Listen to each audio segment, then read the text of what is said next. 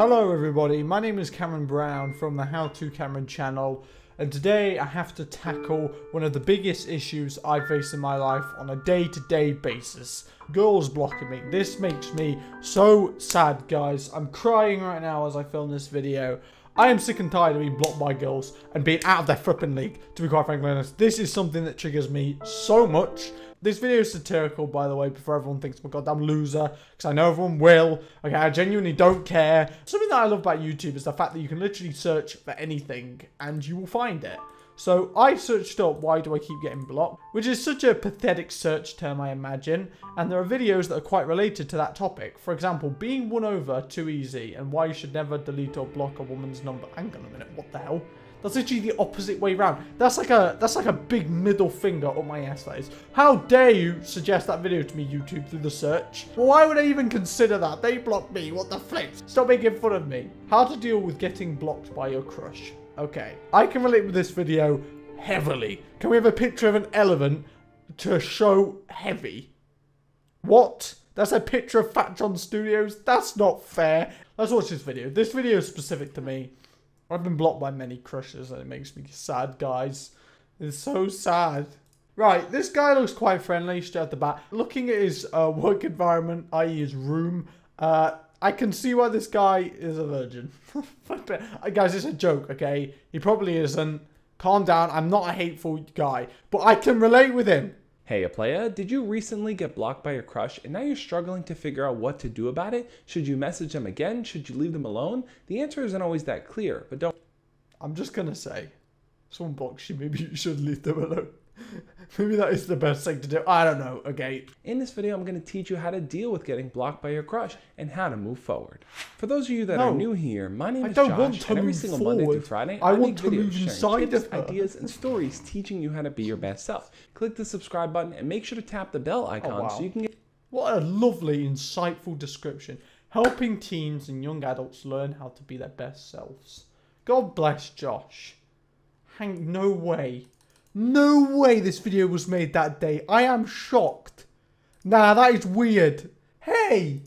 But I think HowToCameron definitely needs to take this as a warning.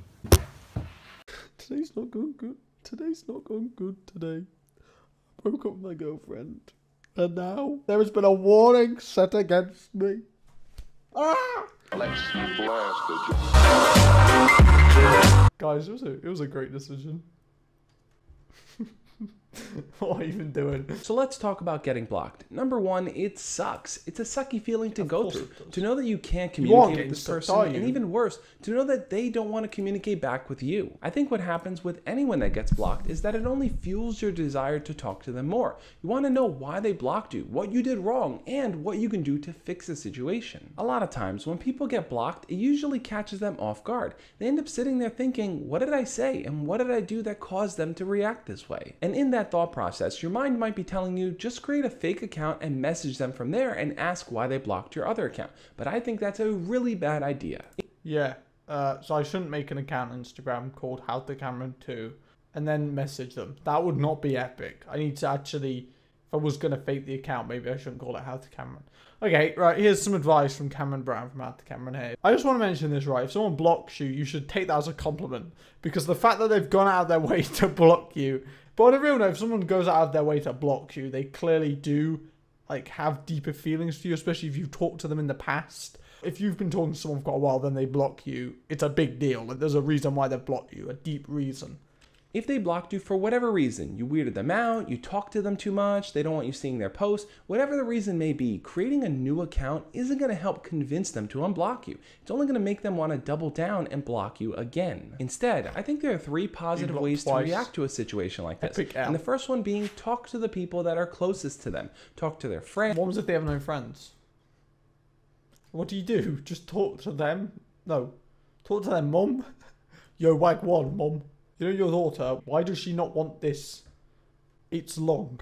Find out what's going on. Try to find out why they blocked you. In most cases, people's friends know what's up. So if you can talk to their friends and ask them, hey, why did this person block me? They might just be honest with you and tell you, what am I meant to do to them? Or they just don't want anything to do with you. They don't like you and they don't want to give the wrong impression. What? How can you not like me?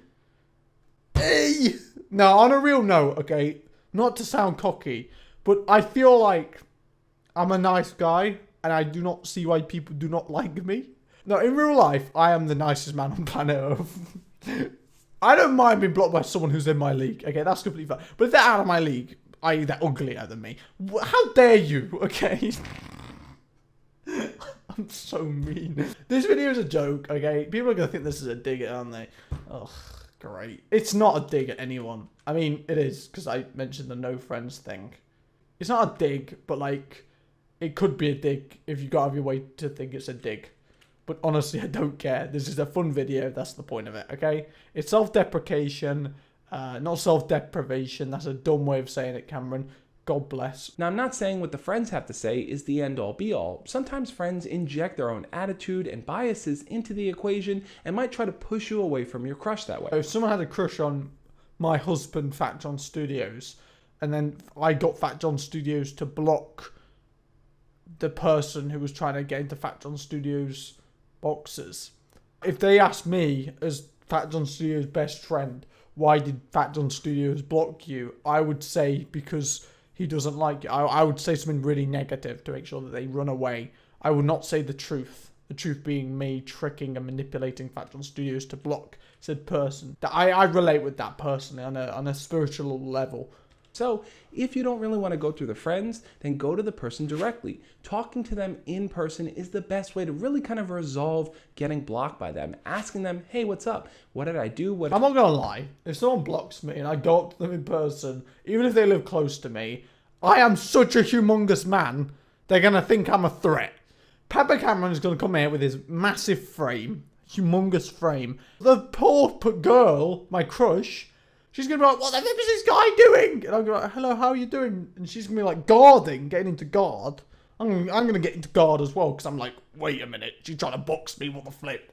And she's going to think I'm fighting her. What the hell? Now, for some of you, talking to them in person might not feel like a realistic option. Maybe you never see them in your school. Maybe they don't even go to your school. So what do you do in those situations? Well, throw a bomb at their house. Wait, sorry, wrong video. If that person blocked you and you have no other way of communicating with them, you need to move on. I know, it doesn't sound ideal. You want them to unblock you. You don't want to just walk away, but sometimes that's the only option you have. Giving them space, letting them work through whatever they're feeling, letting them go through that experience is the best option. Sometimes time does heal wounds. They may unblock you on their own, or they may start to interact with you in other ways and then eventually unblock you from there. So let's say you tried talking to their friends, they didn't unblock you. You tried talking to them, they still didn't unblock you. You tried giving them space and letting them unblock you on their own, that didn't work out either. Poison their food, dab on their ears, that's what I say. No, that's murder. Can't advocate that. So now what do you do? How do you get Guys, them it was to a long unblock running you? joke. You didn't do anything wrong in this equation, so why did they block you in the first place?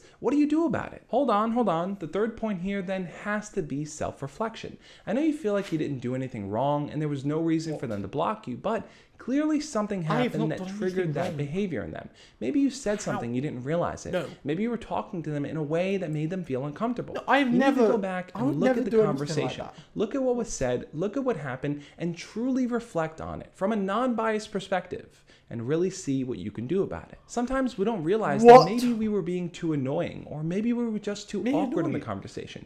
Maybe you said something weird. No, I've never said anything weird in my life. You just Why would that have happened? Personal enough, and they felt like this conversation is going nowhere, and blocking you was the only option they saw fit. I'm sorry, if you think blocking someone's the best option, you're so petty. There's no way to redeem yourself and get unblocked. You have to accept it for what it is and do your best to prevent that from happening in future relationships and future conversations with other people. I get where you're coming from. Getting blocked really sucks and your options are really limited. Yeah, especially because I'm such a nice guy. I think you can do to deal with them. But now I want to know, what do you think? Have you ever been blocked by someone before? Yes. Why did they block you? 15 Leave your comments down below and we'll talk about it. If you enjoyed this video, I don't hit the know why thumbs up though. button. That's why I watched the learning video. doesn't end here. If you want to keep learning still more has about me the blocked. do's and Josh. don'ts of texting, tap on the playlist right Josh. there on your screen No. to see my other videos Help. in this series teaching Josh, you no. how to be a better texter, how to What communicate do I more, do? and how to make that free-flowing conversation a whole lot easier over time. There isn't any free-flowing conversation. She has me blocked. What am I going to do? Free-flowing? Nah. On that note, guys, No. I'll catch you in the Josh, next I video. need your help. As always, No. love and peace. No. What do you mean an ad? How are you going to give me an ad? Josh, you didn't help me at all. Okay, guys, I'm going to cry now for 200 hours. Smash like on this video if you enjoyed it. Subscribe to the channel if you're new today. I just want to mention this video is not a dig at anyone. I'm not even blocked by anyone deep, I promise. And if you think it's that girl who I made videos on prior, she actually unblocked me. So technically this video is not a dig at her either. So thanks for watching this video. Hit like, subscribe, and also goodbye.